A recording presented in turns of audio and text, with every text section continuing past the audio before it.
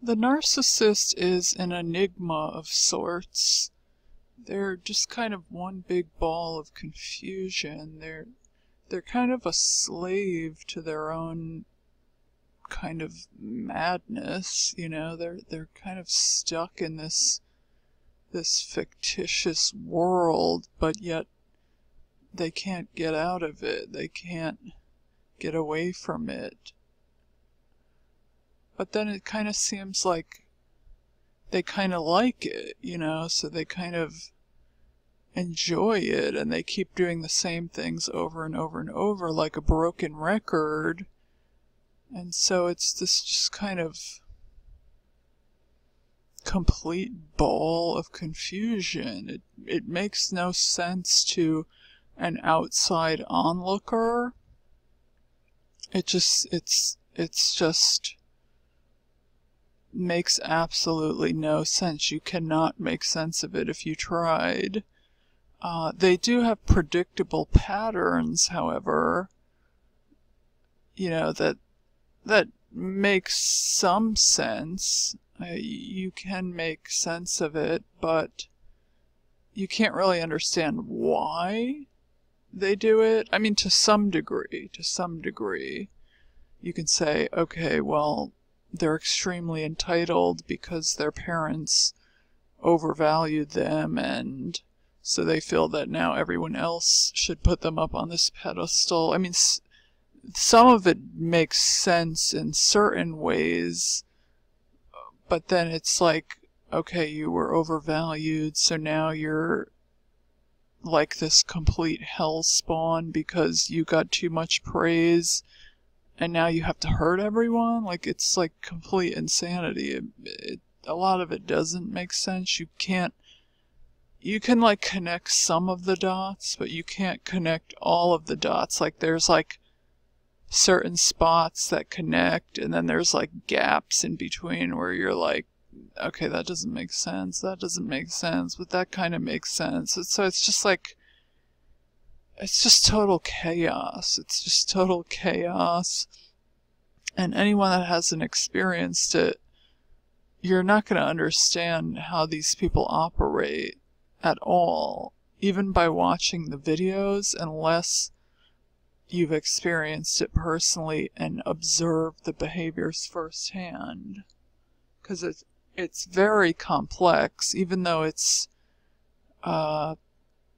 they have pretty complex kind of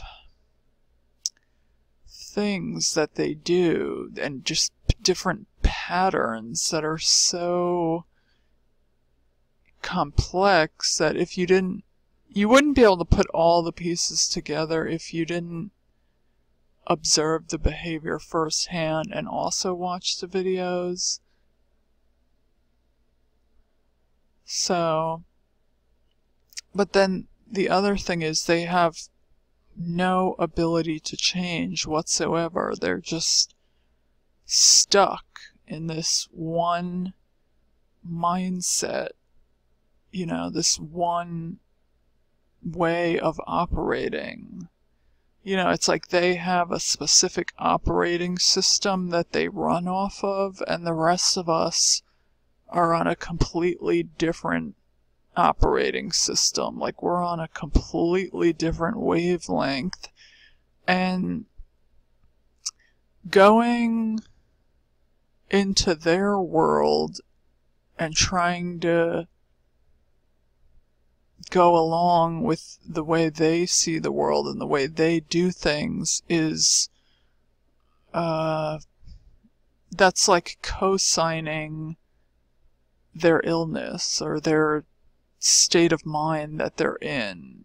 I mean, you'd have to immediately leave. Like, it's not a world you're gonna want to stay in. You're gonna go into this world and you're gonna be like, oh my god, where's the fire escape? Like, I have to get out of here. I have to get out of here. You're just gonna be like, what did I just enter into? And then, you know, obviously they don't show their true colors for quite a while. That's part of the deception, which is part of their whole game. So until you see their true colors, which is probably not going to be till like, I don't know, 6 months. It could be even years later, because, you know, some of them are that deceptive. Then you're not going to know you're in this world until it's too late. But once you find out, trust me, you're going to be looking for the door. You're going to be like, how did I become enmeshed with these kind of, how did this, you know, snake sink its fangs into me? Like, how did I get enmeshed with these devilish ghouls? And you're going to want to get the hell out of there, trust me. But,